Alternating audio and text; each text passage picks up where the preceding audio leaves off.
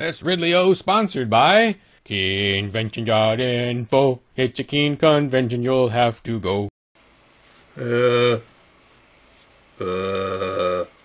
Whenever the federal government decides to reform something, we can be fairly sure the problem is about to get worse, especially if they call the plan bipartisan. Cadabra ab. Cadabra ab.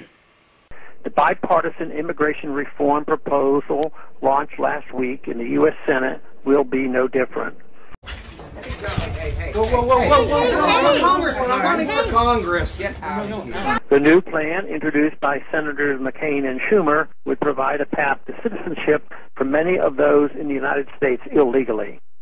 This would only begin after the borders are deemed secure and applicants have paid fees for their illegal entry.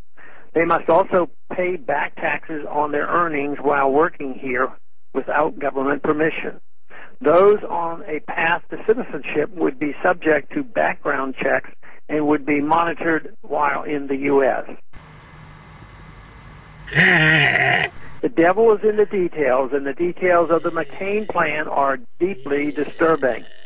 To secure the borders, he is calling for a massive increase in drones flying over U.S. territory, spying on U.S. citizens along the border, and presumably within the 100-mile border zone over which Department of Homeland Security claims jurisdiction.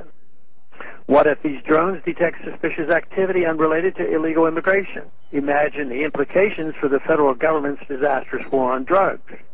Imagine what's left of the Fourth Amendment completely tossed into the trash can.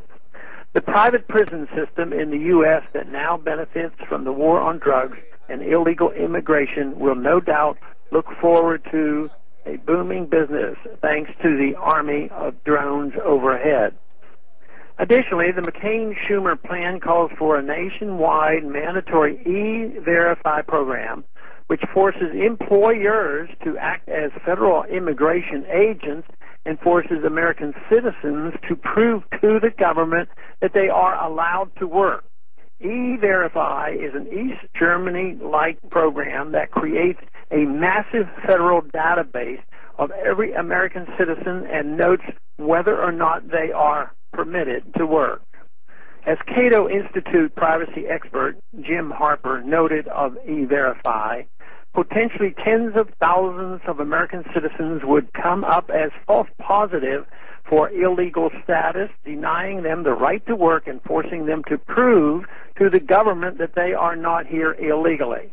He writes, if E-Verify goes national, get used to hearing that Orwellian term, non-confirmation. Harper rightly notes that E-Verify is in fact a national ID card, writing last week that, quote, the system must biometrically identify everyone who works, you, me, and every working American you know.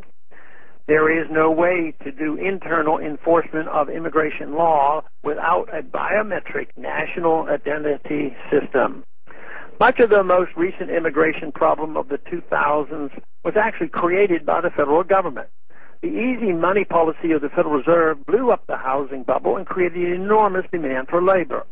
This artificial demand was filled largely by workers who crossed into the U.S. illegally. Within a year of the housing market crash in 2008, an estimated 1 million illegal workers left the United States for Mexico and beyond. Net illegal immigration into the United States last year had fallen to zero. As I noted in my most recent book, Liberty Defined, much of our immigration problems would be eliminated were the federal government to simply return to sound money practices and end the welfare incentives for individuals to come to the U.S. illegally. Afterward, what remains of the problem would mostly be solved with a far more generous and flexible guest worker program. Whatever the case, turning the U.S. into a police state in order to fight a hyped-up illegal immigration crisis is a bad deal for all of us.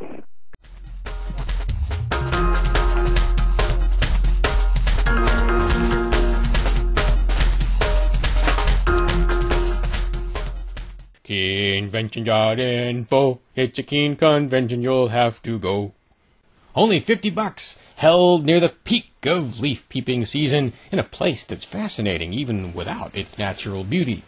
The purpose is to focus discussion on New Hampshire freedom activism.